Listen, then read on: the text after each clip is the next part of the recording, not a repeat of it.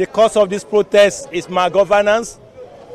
The cause of this protest is hunger in the land. The cause of this protest is corruption in the land. The cause of this protest is the fact that our leaders have let us down. The cause of this protest is that Nigerians are hungry and they are angry. We are hungry and we are angry.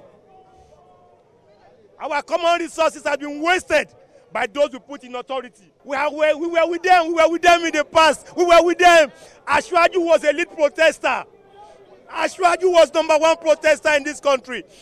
Maybe you don't know. When he said Emiloko is a language of protest. Yes. It's a language of give it to me. It's my turn. It's a language of protest. So the #1 protester should not be against protesters. And what we're saying is this: the courts have said something that we should be converged somewhere. But Nigeria is too big for Ojota or Ketu to contain us. We are peaceful and we remain peaceful. I need to join the protest to rescue this country because this country is drifting.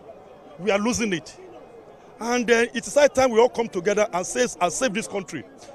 We put some people there. We voted for them for better living. Are we seeing that better living? That we are suffering. It's not that we are exaggerating. You can go to market and see what I'm talking about.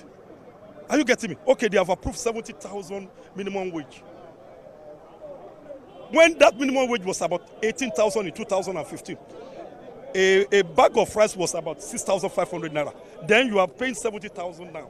Then that bag of rice is about 85,000. What are we talking about? You see, things are very hard. People are really suffering. If you are living by your means, you will not survive in this country. People are cutting corners. Only anybody you see that is enjoying in this country is cutting corners. That's the fact of it. If you are living by your salary, you will not enjoy this country because things are very, very expensive. We have a court judgment on court order on substituted service, which the barrister Deji Adeyanju is leading them, is aware of. The substituted service said that the order is that they should protest inside the stadium. And we requested that each group that will protest has to come to the police and notify the police. No group has notified the police. We only came here to see some people here, and we said, for the fact you have not notified us and you want to protest, follow the court order, which Deji Adeyanju, the barrister, is aware. The order said, protest inside the stadium. We are not stopping anybody from protesting, but look at how they are blocking the express road. And I said no, because where their right stops is where another man's own stops. Because as they are infringing into the right of way of people, is not good. They are equally trampling on other people's rights on passage.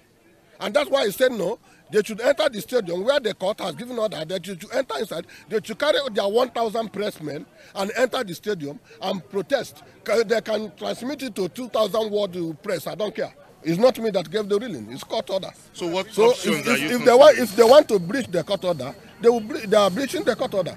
It's not my order. It's not the order of the Inspector General of Police. It's not the order of anybody. It's the order of a constituted authority of the court.